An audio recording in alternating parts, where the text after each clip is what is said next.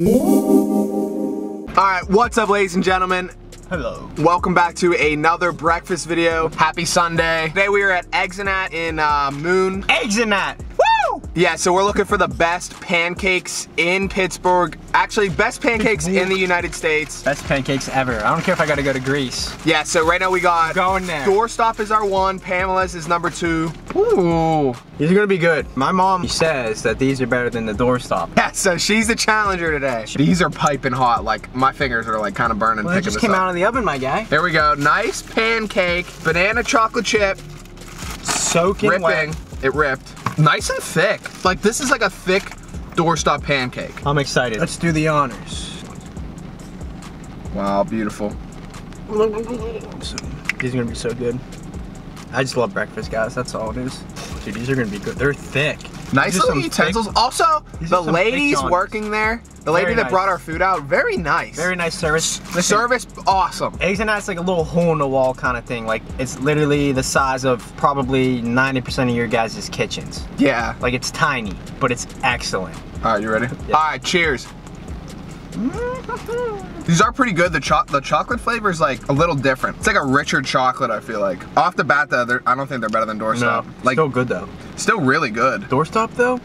Doorstop is just different. Doorstop has that little... You can tell right off the beginning. Doorstop has that little spice of something else in there that no one else has. These are really good though.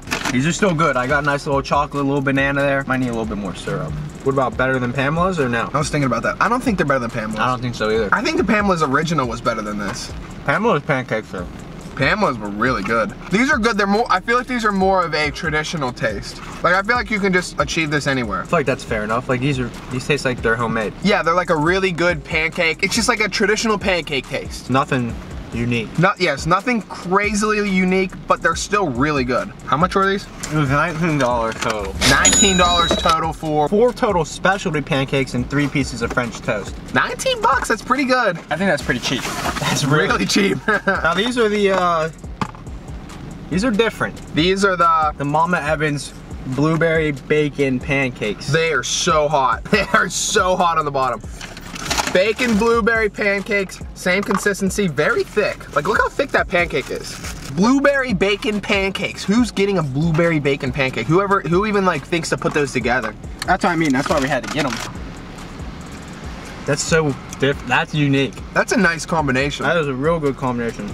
I like these better than the other ones. I was gonna say that. Weirdly, I like these better. The bacon is nice and like, it's like kind of thicker. I didn't think you were gonna be able to taste it as much as you can. Yeah, it looks like it's just quality bacon cut up and thrown in. I like these. They're not elite, but they're still quality. I was not expecting them to be as good as they were. I don't know though, because like bacon in a pancake. But yeah, definitely not as good as Doorstop or Pamela's. We're definitely ranking this 3rd out of the 3 so far, but still solid showing. All right, now we're gonna try the French toast. Once again, looks like homemade French toast. So like they don't have anything like super crazy. It's just all homemade, like fresh quality, I feel like. Thick slices. It's nice and honest, I feel like. This is just like honest breakfast. You get what you get, and it's cheap. I feel like it's cheap. Like waking up, your dad's making your breakfast. Like bigger slices. It's like a nice thick piece of bread. It's like a nice thick. Probably a nice like Brimbo. Is that what it's called? No, that's Breaks. Bimbo. What's the bread? Bimbo. What's the bread? Bimbo. Is it Bimbo bread? Yeah, it's Bimbo bread. Bimbo. Look at this thick. See, like Bimbo is like the nice thick bread. Packed with goodness and baked with love. B-I-M-B. Look for the Bimbo Bear. How are they? Quality French toast. I mean, quality Brimbo bread French toast. What's quality French toast? That's really good. That's like a really good quality homemade French toast, I feel like. I always thought their French toast was better than their pancakes. Yeah, these are way better than their pancakes. This literally tastes like I woke up and my dad made me French toast. This just like, it's taking me back to 2nd grade. Billy doesn't cook anymore? Billy.